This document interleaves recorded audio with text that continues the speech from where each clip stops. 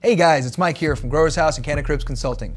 So today I've got a really cool product in front of me that I wish more people knew about. It's these Exhale 365 bags and just the Exhale bag of CO2 bags in general. So what these guys are basically a sterilized substrate, and they come with a little mycelia pack.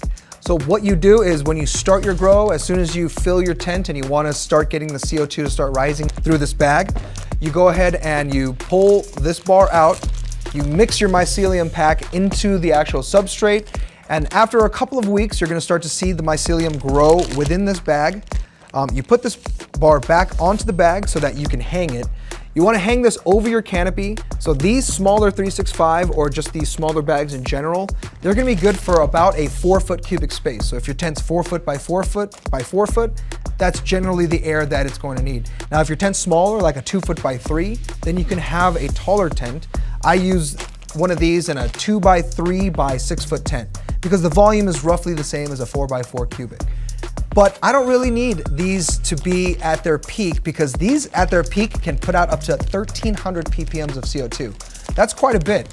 Generally, if you're above 1,000, that's good. So in a lot of your grow spaces, if you can monitor the CO2, you'll find that one of these bags, as long as you're over about 700 ppm, you're gonna see much bigger growth than if you weren't supplementing with CO2.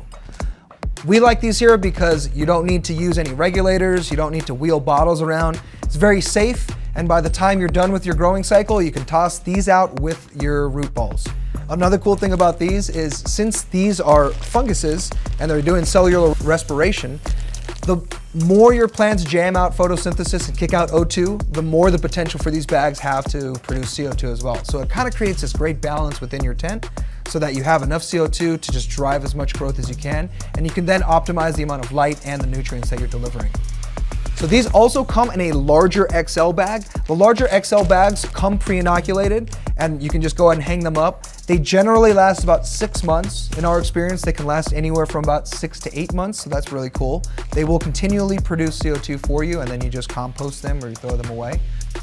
But the XL bags can actually give you up to 9 months and a little bit longer than that. So depending on how long you're gonna be growing in your cycle, you can pick either an XL bag or a standard bag. A 365 bag will give you a little bit longer, but a little bit less CO2 production in the beginning while that mycelium gets set up. So it really depends on how you're growing and when you need that CO2, but regardless of where you need it, the XL bag has a solution for you. So go ahead and check these guys out. If you have any questions, please leave them in the comments. Shoot us questions at cannacribs.org and growershouse.com.